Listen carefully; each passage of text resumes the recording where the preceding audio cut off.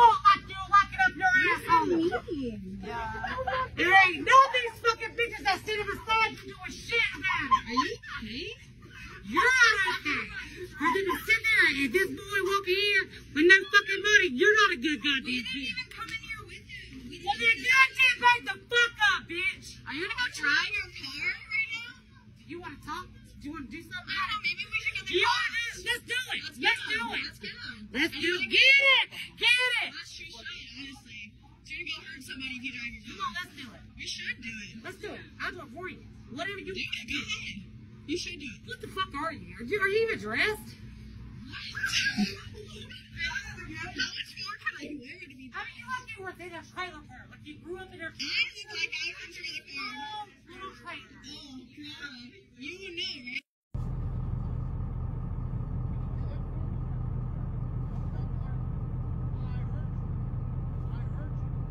She's gonna get arrested. Oh, yeah.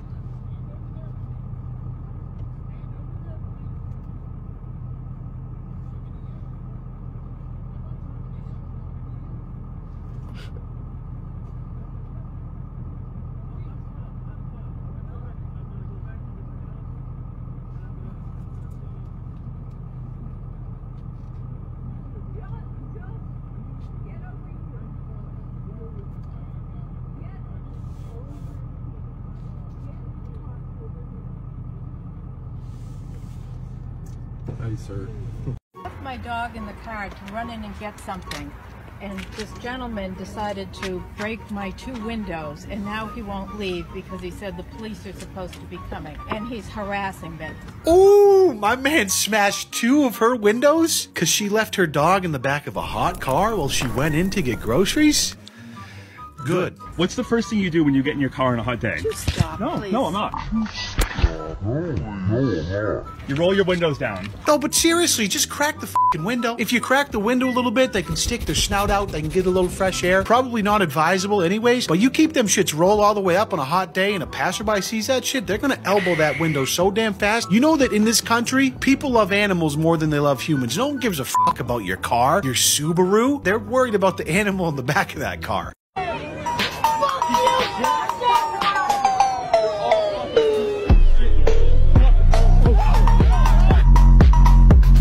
This restaurant has the worst service ever. I went to Karen's Diner and this is how my night went. You know, just get out of my face. You want a menu here? Oh my god. I want you fucking 3 followers. What about me? It's fucking coming. Wait, what's time? Take a chips and piss off.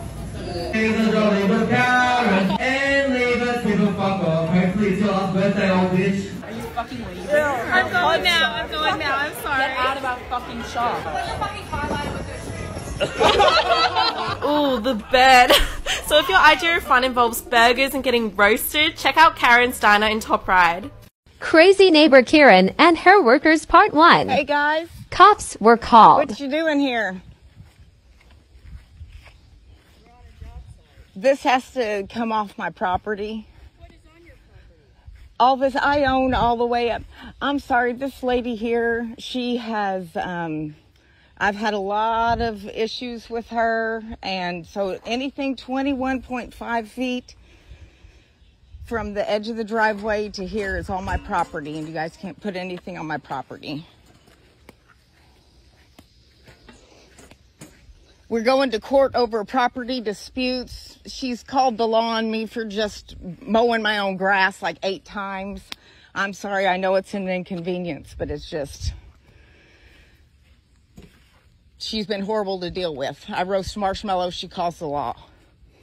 Please don't put him on there or I'll have to call the police. Okay.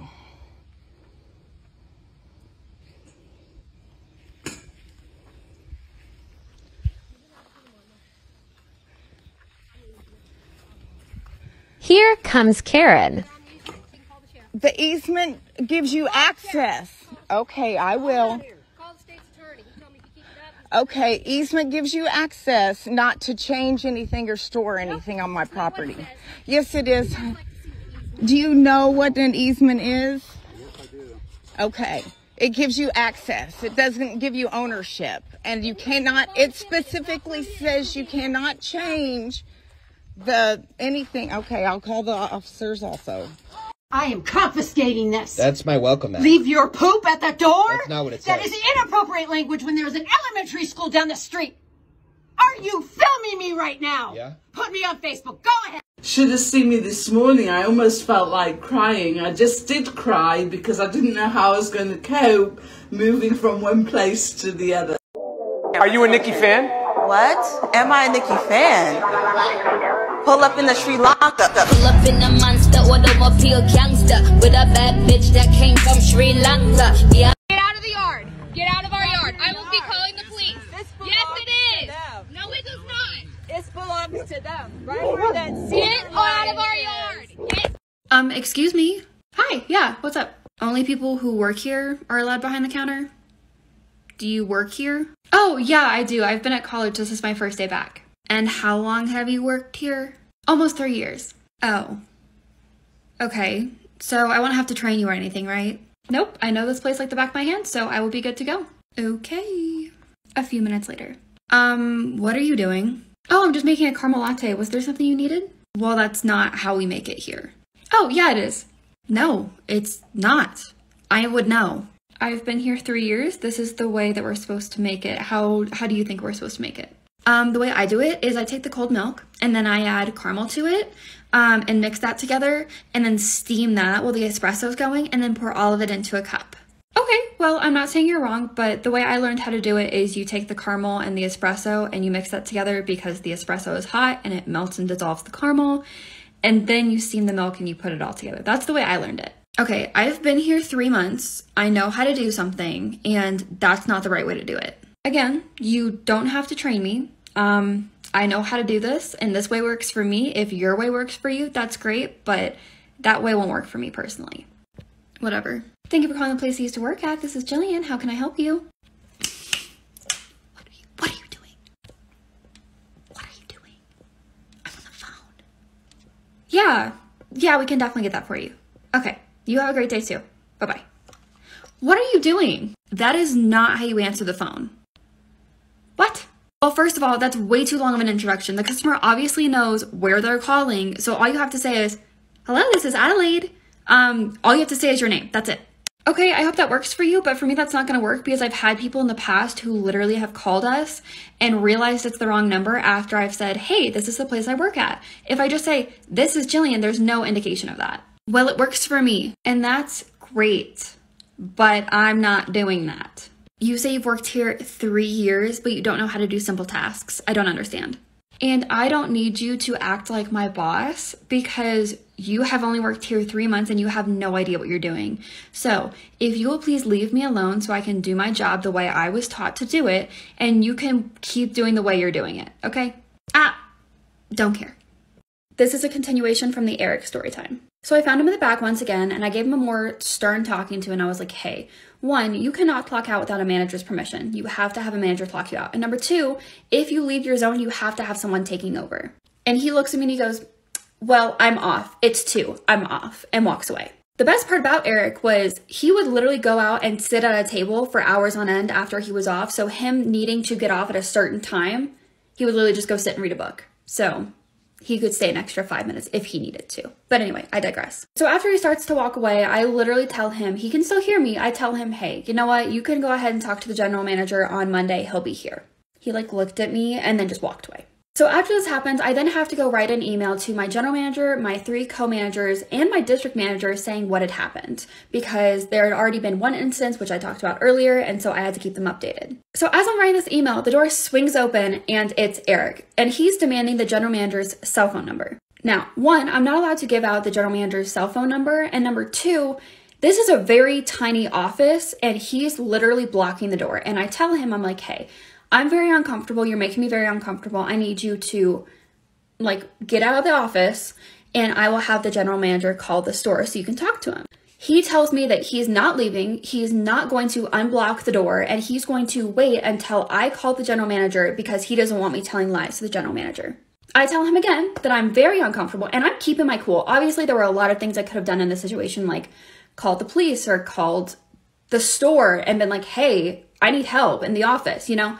But I was just panicking and my brain was panicking, wasn't working. So instead I was just like, hey, I'm very uncomfortable. I need you to get out of the office, and I will call the general manager. This goes back and forth for at least 20 minutes. Finally, he slams the door, but watches me through the window. There's like a little window, and literally watches me call the general manager, and I have to tell the general manager, hey, I need you to call the store immediately. Long story short, the general manager calls the store, he talks to Eric, and then Eric leaves the building. I, of course, once Eric left the building, started crying. So the general manager then calls me and is like, hey, what happened? I explained what happened, and I didn't tell you guys this earlier, but I tried to get up to leave the office, and he did not let me leave. He literally would not move. So after I talked to the general manager, I then had to call the district manager and tell them what happened. So of course I had to do this all while crying because I was scared shitless because of what just happened, and because he literally wouldn't let me leave the office. I tried to get up and he wouldn't let me leave.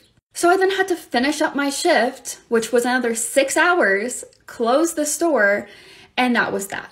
So the next day I ended up getting a call from my general manager, and they said, hey, you don't have to worry about Eric anymore. We gave him all the documentation. He's let go. He is no longer working for us. He doesn't have any other shifts. You're safe. It's okay. Or so I thought.